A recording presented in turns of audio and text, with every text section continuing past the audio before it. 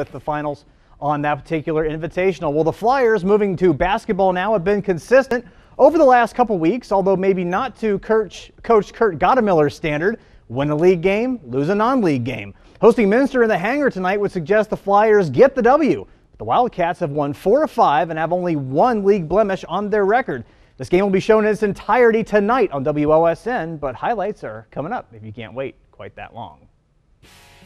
Nice perspective by our crew there at the hangar. Minster taking on Marion Local, and Bruns would get it started early. Nice pull-up jumper from the charity stripe there for him. How about some Sam Hulsman action? Just calmly strolls up and knocks down the triple. More from Hulsman and Bruns here.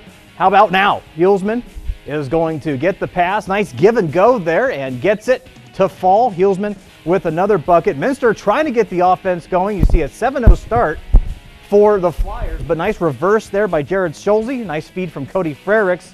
And some more Minster action. Mike Kettner with the drive, trying to put down, and does. Minster come from behind tonight with the win, 45-42 over Marion Local. And again, this game airing at 10:30 tonight here on WOSN. The Trojans are coming off a statement week with wins over previous track unbeaten Lima Senior and WBL leader Ottawa Glandorf. Now they host Toledo St. John's, who would certainly like to pull off the upset. They're getting very excited with a home game for the Trojans. And then Peyton Moyer gets us started, up and in for two. He makes twos in traffic all day long. Now it's Isaiah Moore. Gets a pass off the glass and gets two for him. Now it's Ryan Roth dropping back and hitting the trifecta from behind the arc.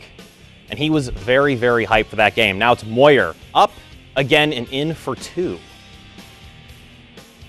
And there was certainly a packed house for the Trojans. To go to our final score, our boards, Toledo St. John's would end up pulling off the win 64-56, final overtime.